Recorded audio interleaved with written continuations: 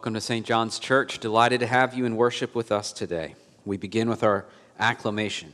I will make you as a light for the nations, that my salvation may reach to the end of the earth. Let us pray. Almighty God, to you all hearts are open, all desires known, and from you no secrets are hid. Cleanse the thoughts of our hearts by the inspiration of your Holy Spirit, that we may perfectly love you and worthily magnify your holy name through Christ our Lord. Amen. Hear what our Lord Jesus Christ says. You shall love the Lord your God with all your heart and with all your soul and with all your mind. This is the first and great commandment, and the second is like it. You shall love your neighbor as yourself. On these two commandments depend all the law and the prophets. Holy God, holy and mighty, holy immortal one, have mercy upon us. Together we say, Glory to God in the highest, and peace to his people on earth. Lord God, heavenly King, almighty God and Father, we worship you, we give you thanks, we praise you for your glory. Lord Jesus Christ, only Son of the Father, Lord God, Lamb of God, you take away the sin of the world. Have mercy on us. You are seated on the right hand of the Father. Receive our prayer. For you alone are the Holy One. You alone are the Lord. You alone are the Most High, Jesus Christ, with the Holy Spirit, in the glory of God the Father. Amen. O God, you know that we are set in the midst of many grave dangers, and because of the frailty of our nature, we cannot always stand upright. Grant that your strength and protection may support us in all dangers and carry us through every temptation. Through Jesus Christ our Lord, who lives and reigns with you in the Holy Spirit, one God, forever and ever. Amen. Amen.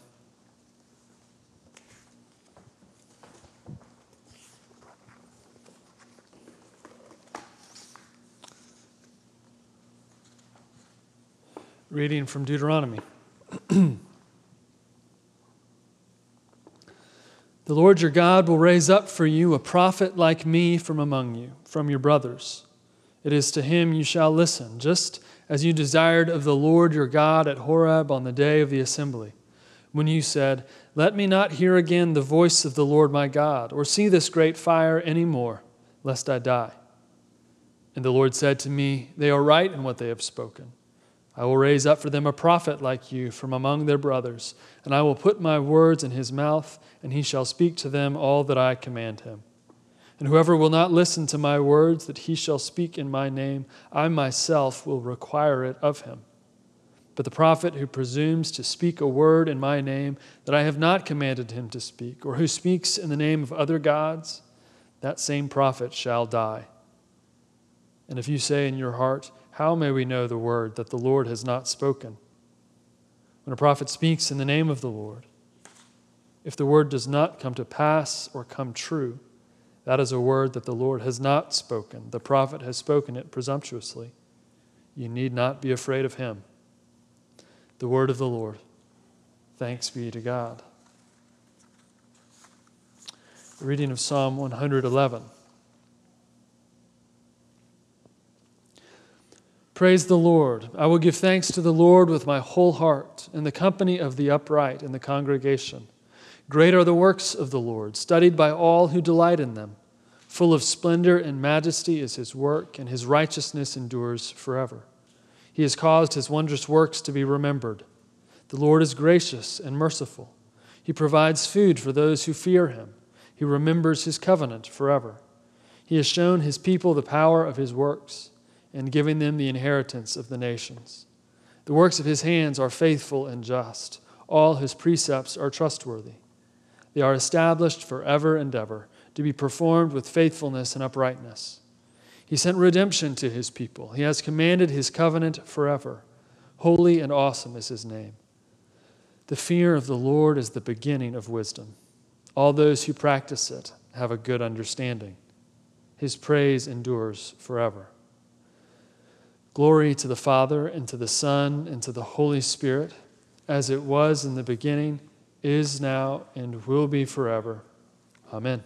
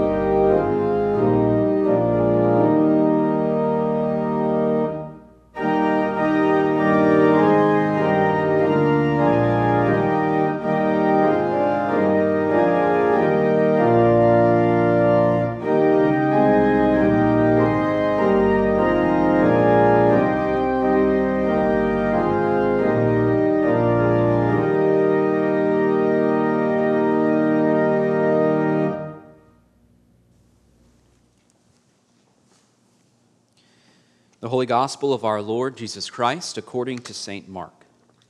Glory to you, Lord Christ. And they went into Capernaum, and immediately on the Sabbath he entered the synagogue and was teaching. And they were astonished at his teaching, for he taught them as one who had authority, and not as the scribes. And immediately there was in their synagogue a man with an unclean spirit. And he cried out, "What have you to do with us, Jesus of Nazareth? Have you come to destroy us? I know who you are, the Holy One of God." But Jesus rebuked him, saying, "Be silent and come out of him." And the unclean spirit, convulsing him and crying out with a loud voice, came out of him. And they were all amazed, so that they questioned among themselves, saying, "What is this? A new teaching with authority. He commands even the unclean spirits, and they obey him." And at once his fame spread everywhere and throughout all the surrounding region of Galilee. The Gospel of the Lord. Praise to you, Lord Christ.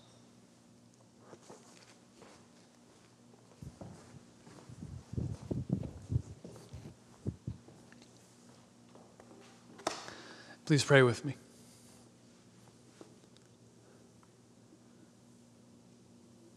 Lord Jesus, we ask that you would be among us now, that you would speak, that you would remove from us any dangers or fears, that you would be exalted and that we would be drawn to you as you're lifted up. I pray in your name. Amen. Well, good morning again, friends. Good to be with you. We turn our attention to Mark's lesson this morning. The Gospel of Mark, chapter 1. This is the first public event that Mark records in the life of Jesus. He's been baptized. He's gathered a disciple or two, but as of yet, Mark has given us no indication as to who this Jesus is or what he's going to be about. And this is where it all begins. What is this beginning to this ministry?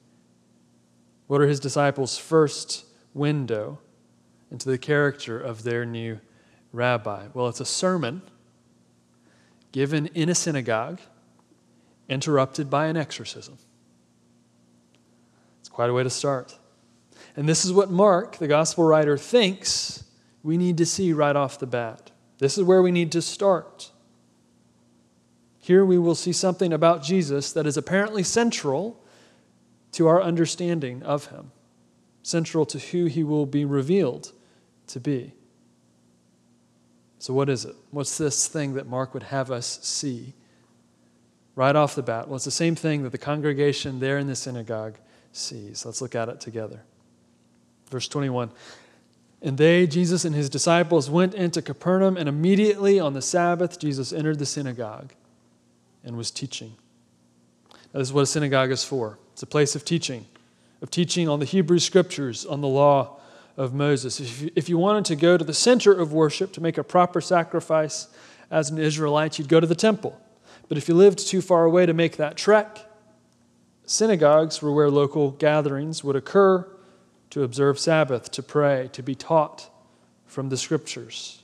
Actually, the first half of our worship service on Sunday morning is based off of the synagogue service model, gathering to read and be taught and to pray.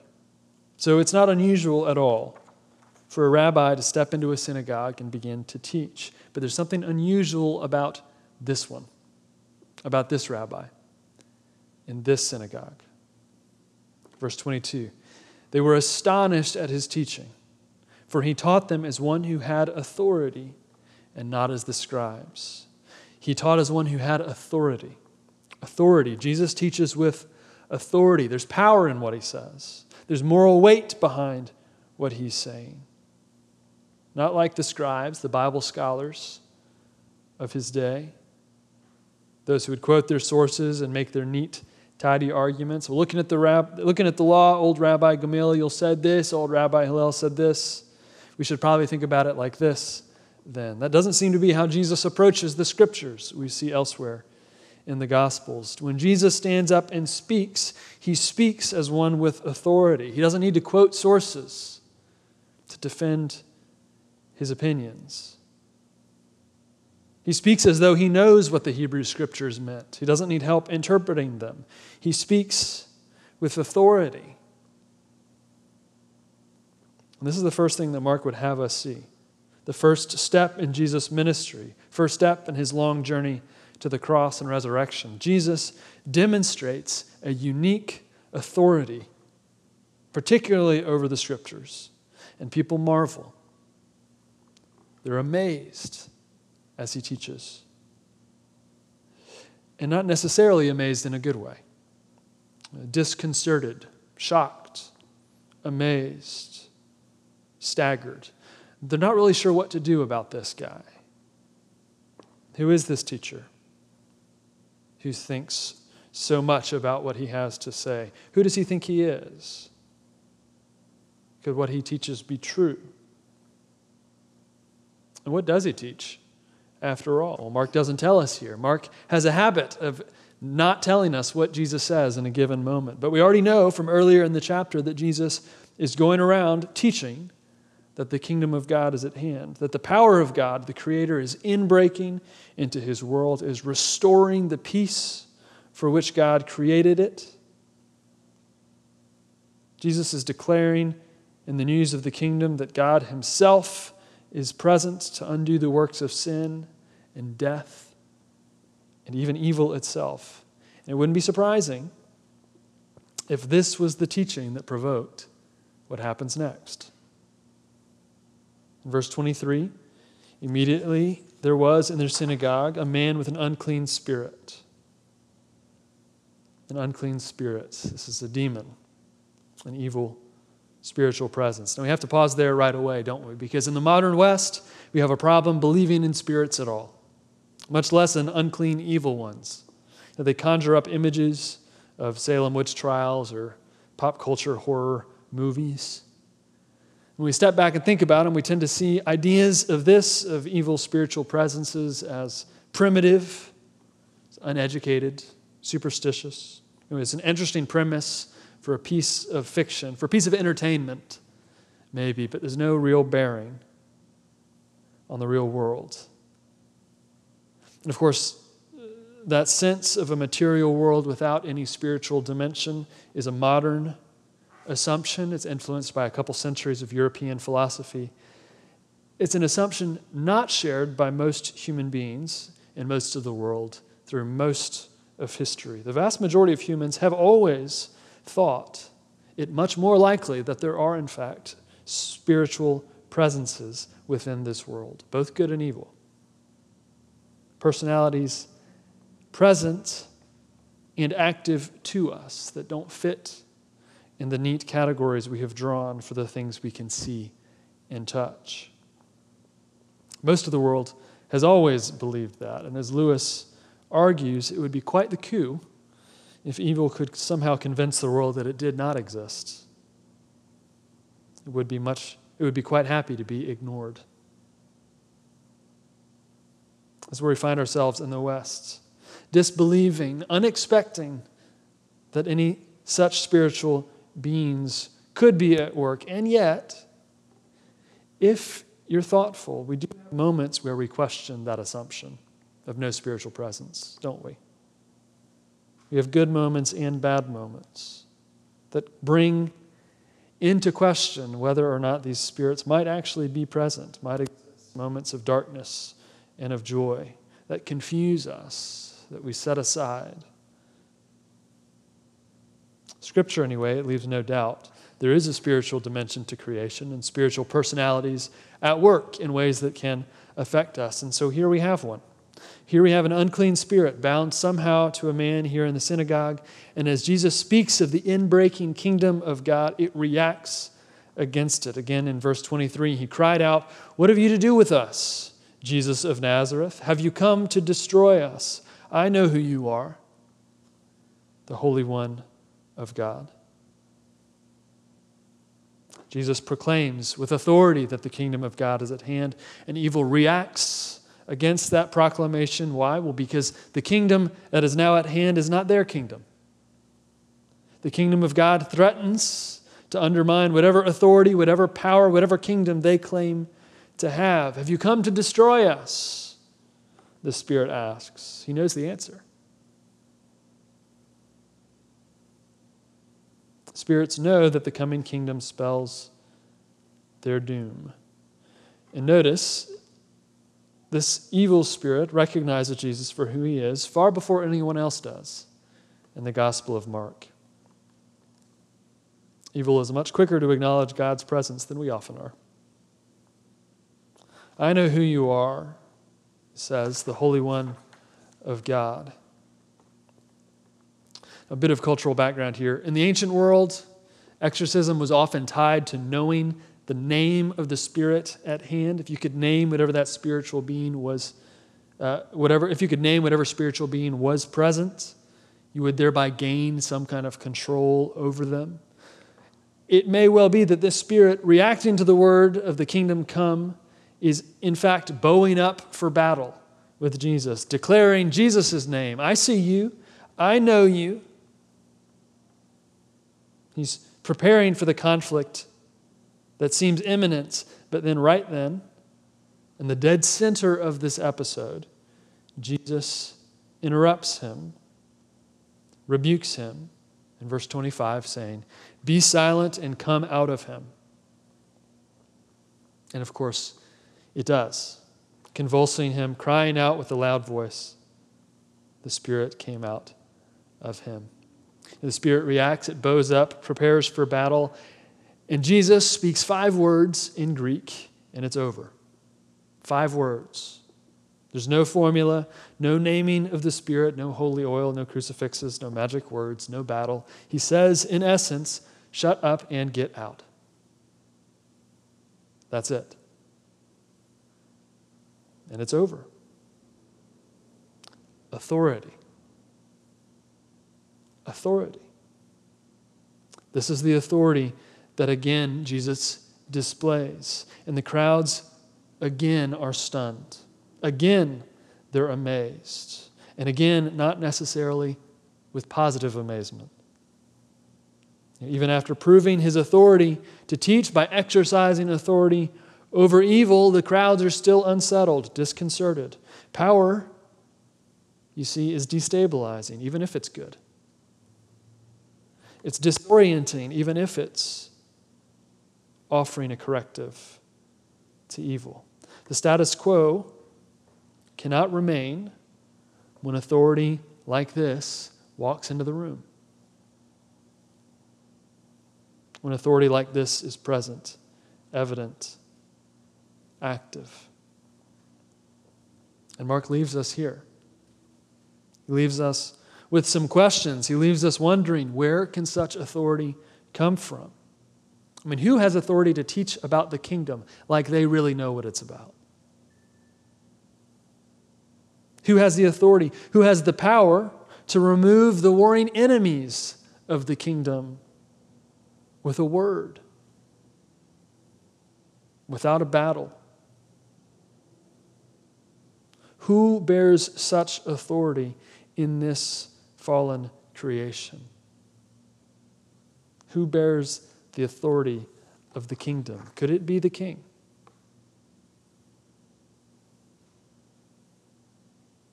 And so Mark leaves us here. Whoever Jesus is, he bears authority unlike anyone else. He speaks of the kingdom authoritatively, as though he knows it personally, as though it is his own. He speaks to evil as one authority, even over it, as one who dominates, even destroys it without effort.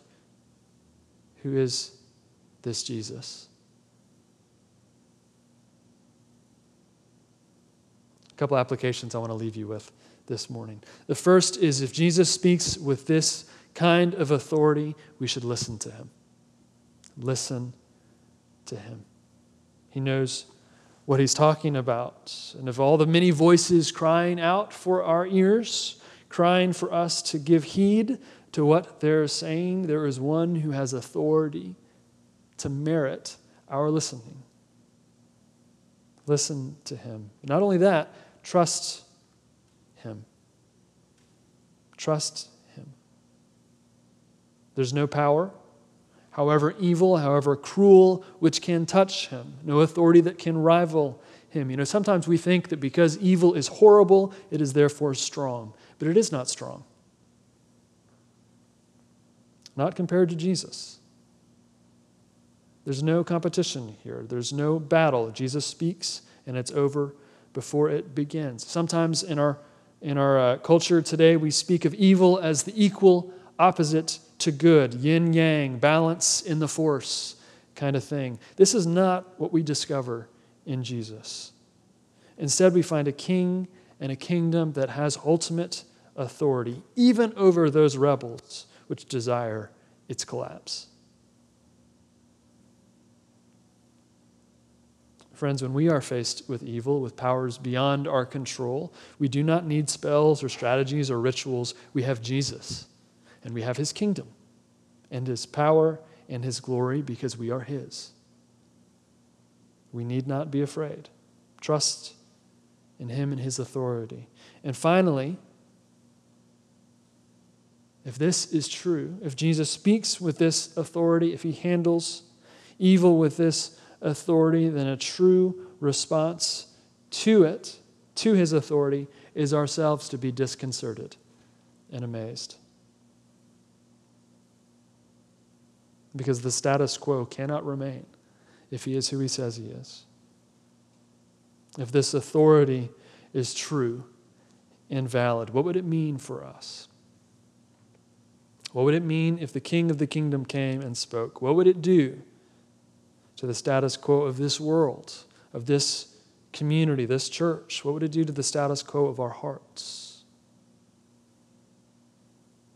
A right understanding of the authority of Christ is disconcerting, even as it's good. This is the authority that he brings, an authority that invites us to listen, to trust, and to be disconcerted. That's an invitation. Amen.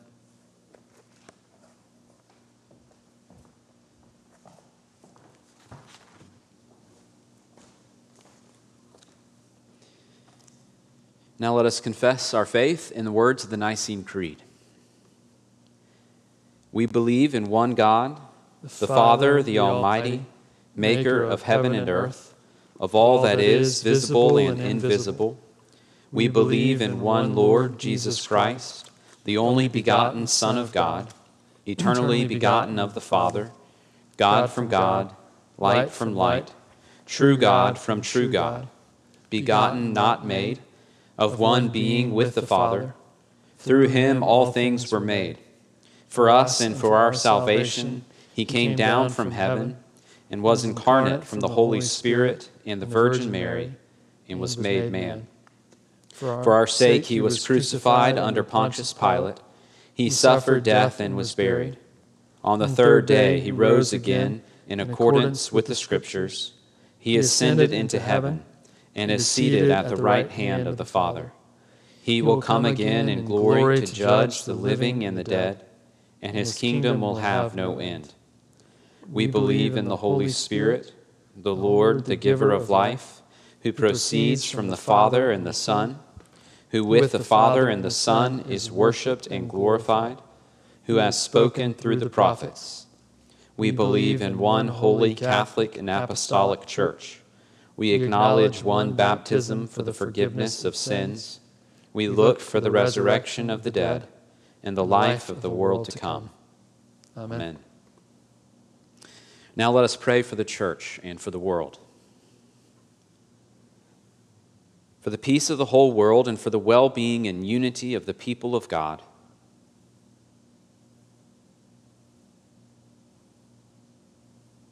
Lord, in your mercy, hear our prayer.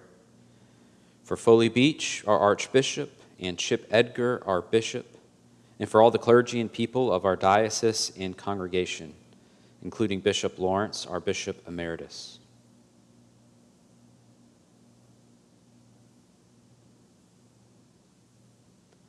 Lord, in your mercy, hear our prayer. For all those who proclaim the gospel at home and abroad, and for all who teach and disciple others.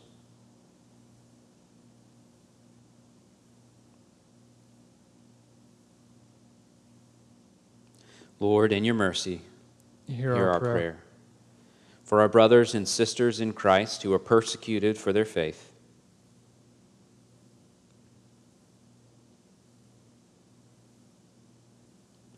Lord, in your mercy, Hear our prayer. For our nation, for those in authority, and for all in public service, especially President Biden, Governor McMaster, and Mayor Myers-Irvin.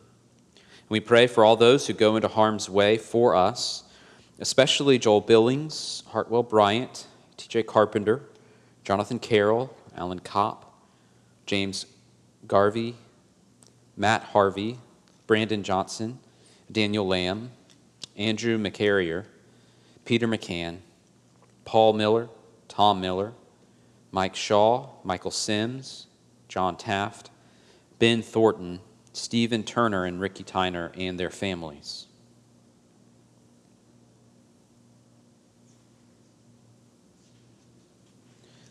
Lord, in your mercy, Hear our prayer. For those who are in trouble, sorrow, need, sickness, or any other adversity, especially Ruby Lynn Barnes, Kathy Callahan, Teresa Carter, Mary Chapman, Jill Clemens, B.C. Correll, Aubrey Crawford, Richard B. Elderfeld, Lynn Gilbert, Harry Greenleaf, Jason Hamshaw, Nancy Hope, Sue Hopewell, Andrea Kelly, Luana Miller, Tom Miller, Shot Paget, Cape Harris, Amelia Smith, Rhett Talavast, Marley Thompson, Gene Waters, Paige Williams, and Millie Yarborough. Lord, in your mercy, hear our prayer. For those who have departed this life in the certain hope of the resurrection, especially Hope Dabney. In thanksgiving, let us pray.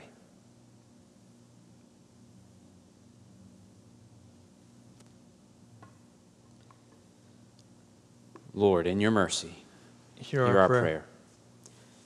Heavenly Father, grant these our prayers for the sake of Jesus Christ, our only mediator and advocate, who lives and reigns with you in the unity of the Holy Spirit, one God, now and forever. Amen.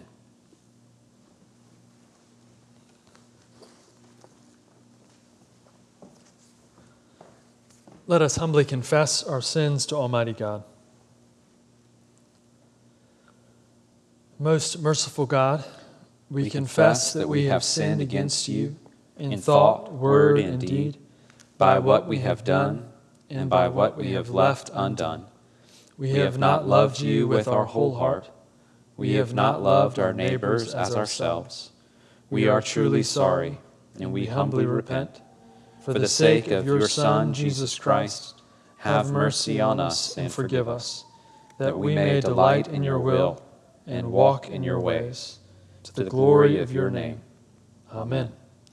Almighty God, our Heavenly Father, who in his great mercy has promised forgiveness of sins to all those who sincerely repent and with true faith turn to him, have mercy upon you. Pardon and deliver you from all your sins, confirm and strengthen you in all goodness, and bring you to everlasting life. Through Jesus Christ our Lord. Amen. Amen. Hear the word of God to all who truly turn to him. Come to me, all who labor and are heavy laden, and I will give you rest. God so loved the world that he gave his only begotten Son, that whoever believes in him should not perish, but have eternal life. The saying is trustworthy and deserving of full acceptance, that Christ Jesus came into the world to save sinners. If anyone sins, we have an advocate with the Father, Jesus Christ the righteous. He is the propitiation for our sins, and not for ours only, but also for the sins of the whole world. The peace of the Lord be always with you. And also with you. God's peace.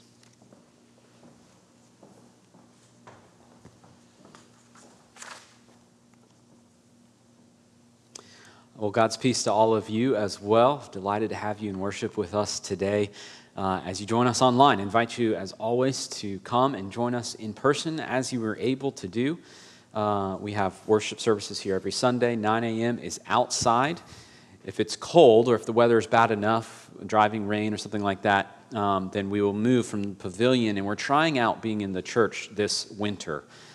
if we have to move inside. So we're praying that the weather is good enough in the mornings that we can stay outside, have the fire going and the heaters on, and be comfortable enough. But be on the lookout if it is particularly cold weather and you're looking to join us at 9 a.m. And look for notices of if we are moving inside here inside the church. And then, of course, 11 a.m., we have worship here in the church as well. So I invite you to be a part of that as you're able to do so. We're excited about a few things that are coming up. Our Oyster Roast is on February 9th. We have sold a lot of tickets to that. We're close to, if not sold out already at this point.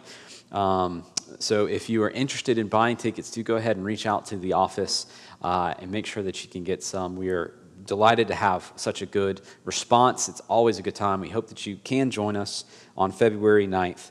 We'll be in the back here on our campus. Come out and eat some oysters and have some Brunswick stew and just enjoy getting to know some other members of St. John's and the greater community who've come out to be a part of that. Also coming up on February 13th, it is Shrove Tuesday, the last day before Lent begins with Ash Wednesday, and so we're going to have, as is our tradition, our pancake supper. Our students in our youth ministry will be cooking the pancakes for us. We'll have a delicious pancake meal, and then, as we did last year, we are going to be taking the palms from Palm Sunday of this previous year. We're going to take those palms and burning them together in a fire pit in order to create the ashes, which will be used in the service the following day. So it is a neat way. We'll have a little bit of a teaching just to explain what's going on and the symbolism behind it. But hope you can join us for that. I believe we are going to start serving around, typically it's around 5:30. We'll start serving pancakes, and we try to wrap up around 7. So that is the itinerary for Shrove Tuesday on February 13th, and then on February 14th, Valentine's Day, just so you know, it's also Ash Wednesday. So we'll have 2 services on Ash Wednesday, one at noon, which will take place out in the pavilion, it'll be outside, and then a 6 p.m. service here in the church as we observe Ash Wednesday. Later in the month, the week following, actually, we will begin our Lenten teaching series. We're very excited about this series this year. We're going to be looking at the short stories of George MacDonald. If that's not a name you're familiar with, then some of his proteges or writers who looked up to him and were influenced by him might be names that are familiar to you. He has a long list of writers that he has influenced, including C.S. Lewis and J.R.R. Tolkien and many, many others as well. And so we're going to be looking at his short stories, and we've invited a great lineup of speakers to come and present on different short stories of George MacDonald. So we're excited to have that beginning. That's going to be on Thursdays, and we will have, first up will be John Bryant. John Bryant is a speaker who came to us last year. He's a street pastor, and he's also recently published a book on his experiences with mental health and how that affects his understanding of Christ and the gospel, and how Jesus meets us even when we are facing these sorts of difficulties. So we've also invited him on February 20th. We're excited to partner with Helping Florence Flourish, and from 7 to 9 p.m., we're going to have John Bryant come and present to us on his book, A Quiet Mind to Suffer With, that has been called by Christianity Today one of their best books of this past year. And so that will be on February 20th from 7 to 9 p.m. There is a registration that will be available for that, so please do let us know if you want to join us for that.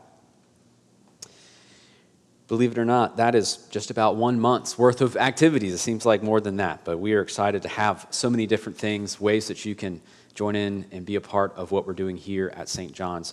As always, feel free to call the church office if you need more information or if you need to contact a member of our staff directly. We look forward to opportunity to speak with you and get to know you better. We have some birthdays and some anniversaries to celebrate, so a happy birthday to June Cochran, Coleman Buckhouse, Mary Sue Bruton, Stacy Johnson, Corey Prescott, that would be this Corey Prescott, not my wife, and my daughter, Grace Prescott, we share a birthday. Miles McCann, Andrew Grantham, and Cortland Evans are all celebrating birthdays. And happy anniversary to Josie and Alan Wood, B and Bruce King, and Marcia and Dick Bryant as well. So happy anniversary to you all. Happy birthday to you all. We hope that you enjoy your special day.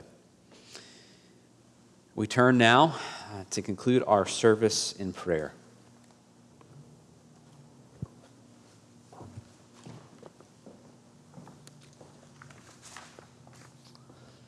Let us pray. Lord Jesus Christ, you stretched out your arms of love on the hard wood of the cross that everyone might come within the reach of your saving embrace. So clothe us in your Spirit that we, reaching forth our hands in love, may bring those who do not know you to the knowledge and love of you. For the honor of your name. Amen. Amen. Let's pray together. Our Father, who art in heaven, hallowed be thy name. Thy kingdom come, thy will be done, on earth as it is in heaven. Give us this day our daily bread, and forgive us our trespasses, as we forgive those who trespass against us. And lead us not into temptation, but deliver us from evil. For thine is the kingdom, and the power, and the glory, forever and ever. Amen. Almighty God, Father of all mercies, we, your unworthy servants, give you humble thanks for all your goodness and loving kindness to us and to all whom you have made. We bless you for our creation, preservation, and all the blessings of this life, but above all for your immeasurable love and the redemption of the world by our Lord Jesus Christ, for the means of grace and for the hope of glory.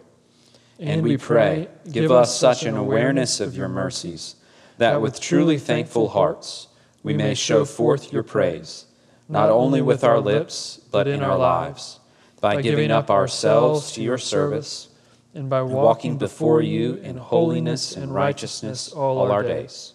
Through Jesus Christ our Lord, to whom with you and the Holy Spirit be honor and glory throughout all ages. Amen. Almighty God, you have given us grace at this time with one accord to make our common supplications to you. And you have promised through your well-beloved Son that when 2 or 3 are gathered together in his name, you will grant their requests. Fulfill now, O Lord, our desires and petitions as may be best for us, granting us in this world knowledge of your truth, and in the age to come, life everlasting. Amen. Amen. Now, friends, the peace of God, which passes all understanding, keep your hearts and minds in the knowledge and love of God and of his Son, Jesus Christ, our Lord. And the blessing of God Almighty, the Father, the Son, and the Holy Spirit be among you and remain with you always. Amen. Go in peace to love and serve the Lord. Alleluia, alleluia.